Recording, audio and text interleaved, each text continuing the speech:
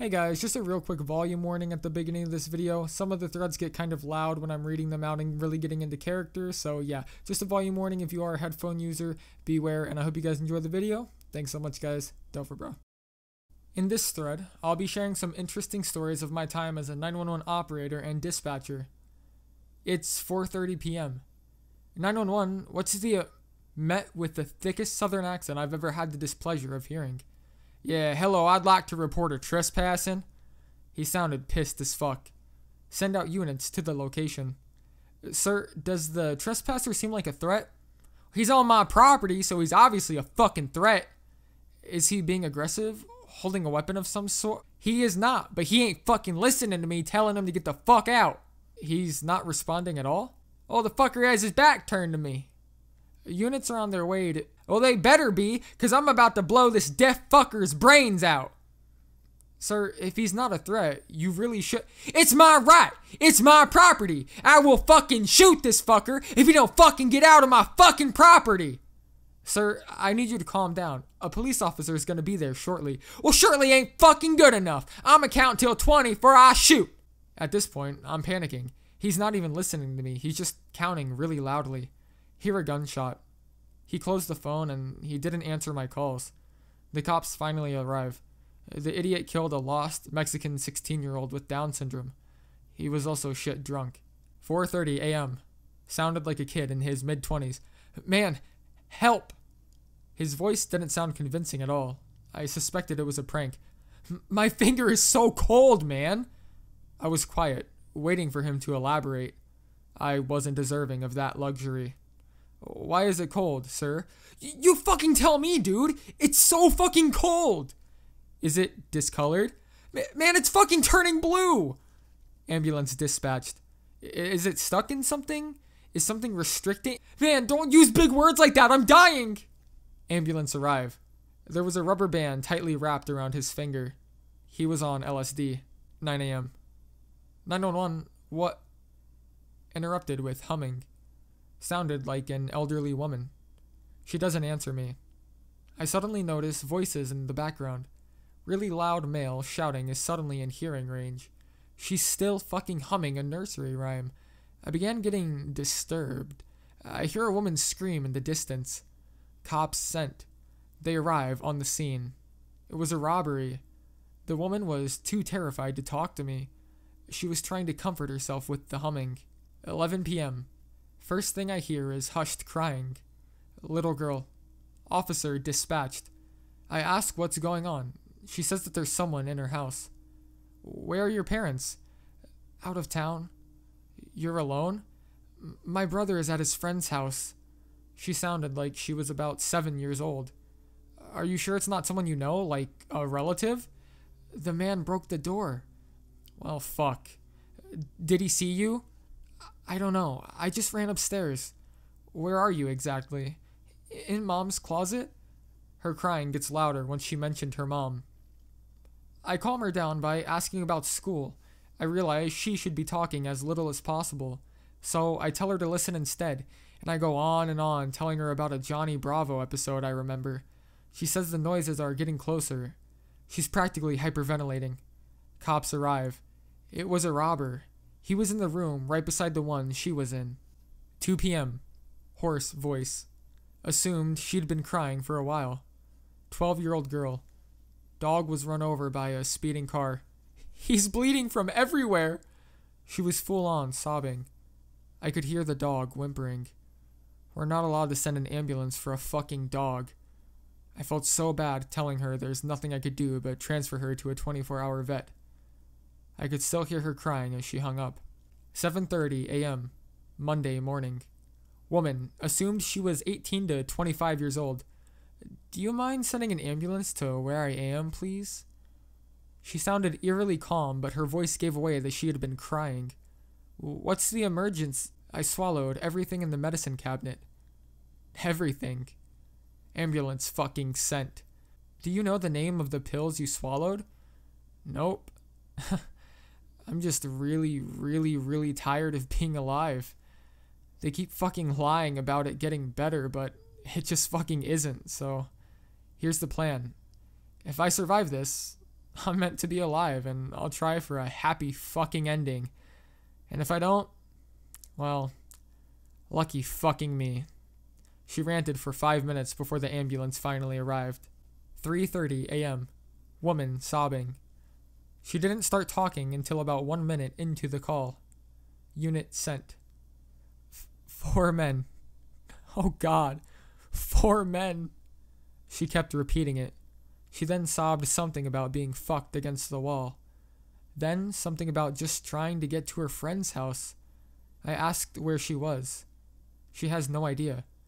Doesn't even remember the area she's in or her name. She's crying over being naked and cold. She's dizzy from her head being banged into the wall. The cops got to her and she hung up. 4 a.m. Old guy, probably mid-40s. There's someone in my kitchen. He was practically whispering, but it was far too loud for a guy trying not to be heard. Unit sent. Is the person a threat, sir? How would I know, man? Have they seen you? Do they have a weapon? I think he has something metallic in his hand. Yeah, man. I think he saw me. Tell him to stay low while the cops are on their way. Oh shit, man. I forgot to tell you. His name is Neville Longbottom. The name is familiar. I just can't pin down where from. Oh, fuck, man. Fuck, man. He just fucking winked at me. What the fuck, Neville? I'm quiet and very confused. This isn't just trespassing, man. This is sexual harassment, too. Fucking knock it off, Neville. Police arrive. He was conversing with a soup can. He was also high. A 7-year-old boy on the phone. My daddy isn't waking up. And here I was thinking today would be a good fucking day. I screamed at him to wake up. I even pulled his hair. Asked him to put his hand to his mouth to feel if any air is coming in or out. He says he feels nothing. Ambulance is on their way. At this point, he's talking like he's trying to hold back tears.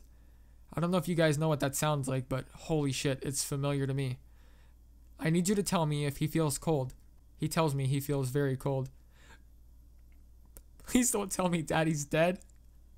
I don't know what to fucking say. No. Mommy died last year. They can't both be dead, right? I can literally hear this kid breaking down. The ambulance is on their way. They'll try to help. He's not dead. I'm quiet because I want to be fucking dead too. His lips are blue, see? He's just cold.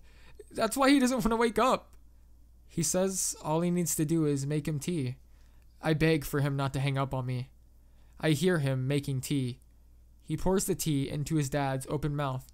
Ambulance arrived to a kid hectically trying to fight them away from his dad because Dad is fine, don't touch him. It's a Wednesday night. Sounds like a very scared black man on the other side of the phone. Hey, I just saw some dude fuck some kid up. Sir, did you mean you witnessed someone getting beat up? Did I fucking stutter? Alright, is the assaulter anywhere near you? Yeah, we just having a glass of fucking tea together, you fucking idiot. Of course he ain't anywhere near me. I ran miles away from that dude. Can you identify the victim or the assaulter? Nah, I don't know him. Asked whether the assaulter was armed. Asked where exactly the victim was beat up. Sent an ambulance and 2 cops. Sir, are you sure you're in a safe location? I'm at some church. I got the Lord by my side. Did the assaulter see you witness the violence? What the fuck? Did you expect me to ask the motherfucker about the weather or some shit? I fucking ran! After confirming he was safe, the call ended and my sides were kill. Here's one that left me particularly nervous. Sounded like a teenage girl on the phone.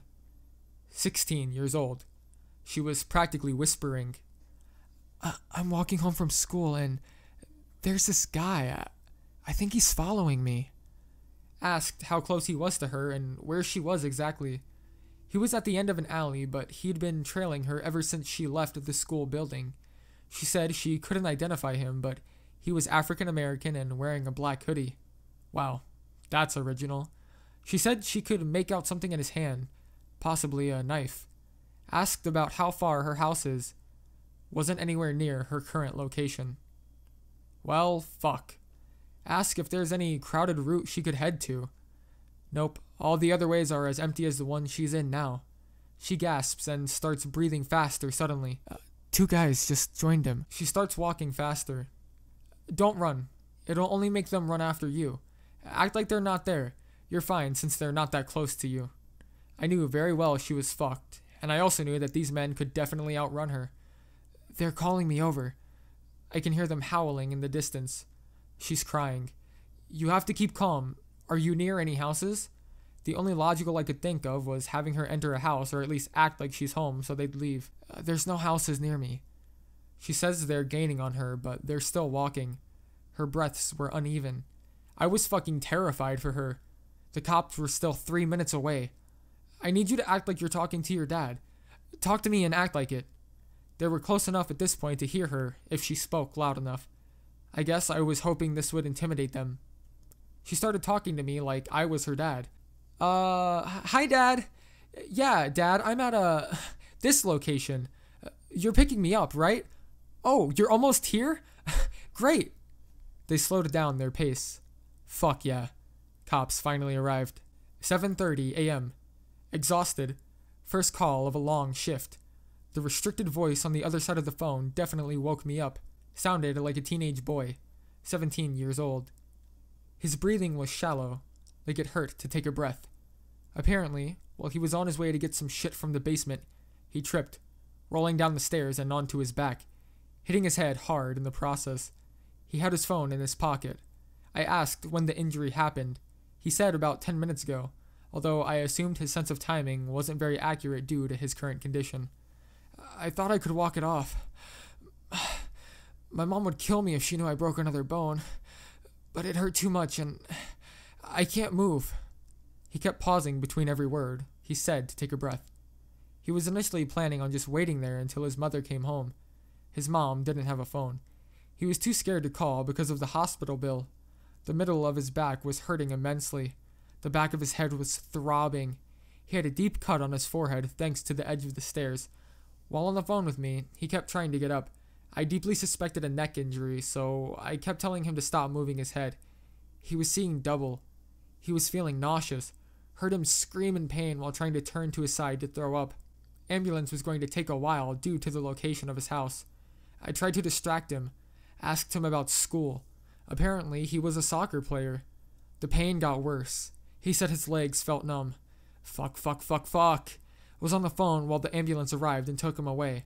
I was later updated how he was diagnosed with a concussion and trauma to his spine that caused him to be paralyzed from the waist down. I found out his name was Matthew. Monday afternoon. 911, state your emergency. There's a fucking bee in my house! At first, I assumed he was drunk due to the slur in his words. I'm assuming you're allergic, sir? Yeah, I'm allergic. Oh my fucking god! Where are they coming from?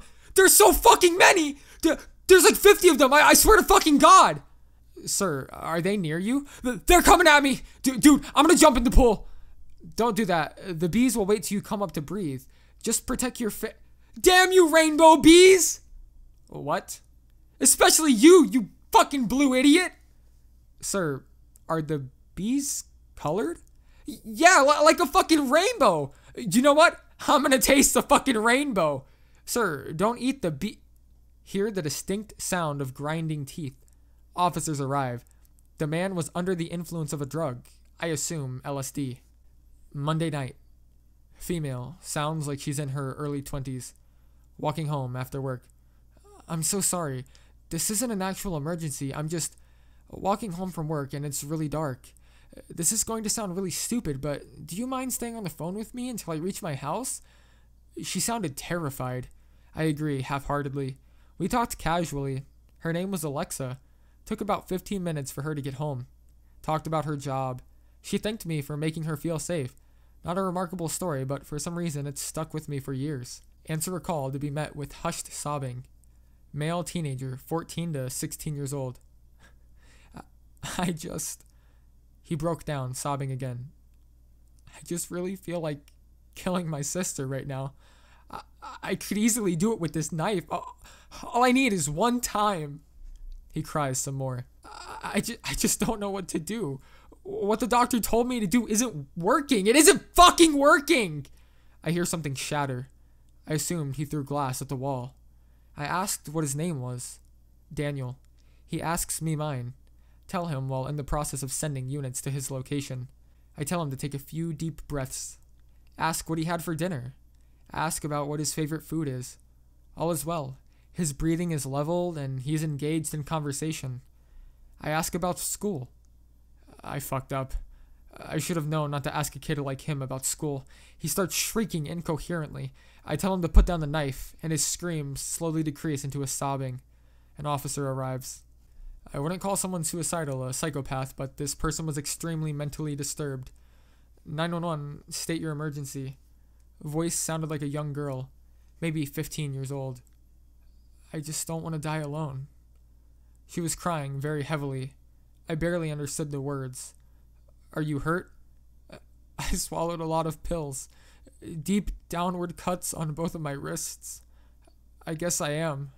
The shock subdued quickly. Are you nauseous? Yeah, but I'm not going to be throwing up. I want it to stay in my system. I need you to press a towel to your wound. Why would I do that? She asked. Her voice was so defeated for a 15-year-old. To stop the bleed. Why would I start it if I was planning on stopping it? Jesus fucking Christ.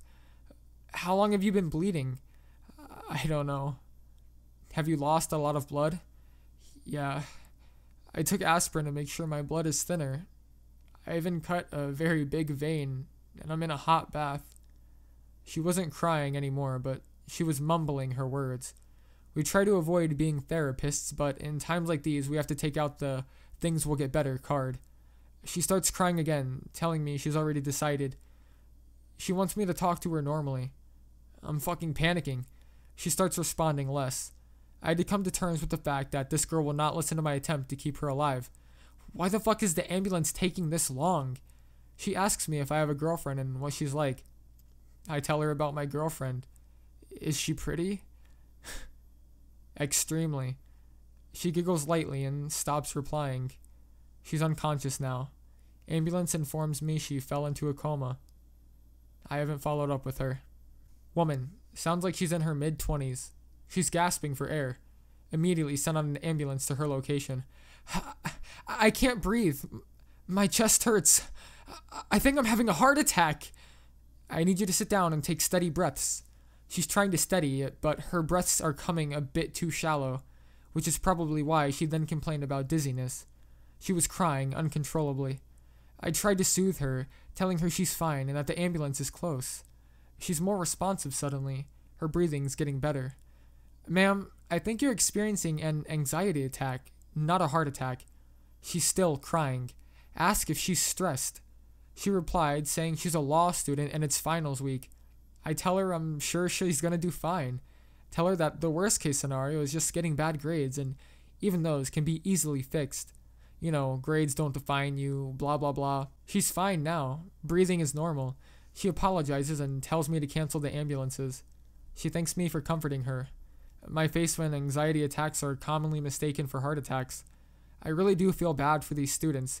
School getting in the way of their mental health. 911, what's your emergency? There's someone in my house. Sounded like an old man. Worn out. Tired. Have you seen them? What led you to believe that? Things keep moving on their own. What do you mean? Things don't stay in place. Could you give me an example? I leave a glass of water on the counter and I come back and find it broken on the floor. His voice made me uneasy. I think the mirror is doing it. Oh? Yeah, I've heard it knocking before. Knocking? Yeah, someone knocking from inside the mirror, but I've never let them in. I sent out an officer to check on him. Told me about how sneaky the mirrors could be until the officer found him. I didn't sleep well that night. 12 a.m. on a Saturday night. Woman, mid-20s, panicking. Car crash. Her husband was the driver. Apparently, he wasn't responding.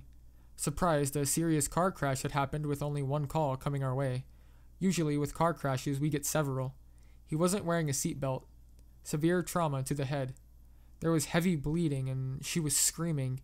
Made her breathe a bit before having her follow instructions. I told her to check on his breathing. He was breathing, but it was faint. I told her to stop moving his head. The guy probably had severe neck trauma, and I made her press her scarf on his wound, all while she was murmuring, "He's dying. Oh my god, he's dying. He's dying. Oh my god, please don't die. Oh my god, please. Ambulance would take a while. They were in a very isolated area. Asked her if her phone had a flashlight. Made her put direct light onto his pupils. They didn't dilate. She asked me what that meant, but I didn't have the heart to tell her. She kept repeating over and over again how they were only married for a month. She suddenly broke out laughing, saying this must be a sick joke. I had to tell her it wasn't and that she should keep pressure on the wound. She started telling me about how she would have never seen this coming, that she thought that this shit only happens to other people. I literally heard this woman spiral into insanity. It was really hard to keep my voice passive. B. Hey guys, it's Doverbrook here, and I hope you guys enjoyed that video. This was obviously a continuation of the first thread. I believe there were 3 threads posted in total. I did the 2 in this one and then the 1 in the first video. If there are any more that you guys know of or have, please feel free to link them in the comments or send them to me on Discord or Steam. I would love to read them because these 911 adventures were really cool to me.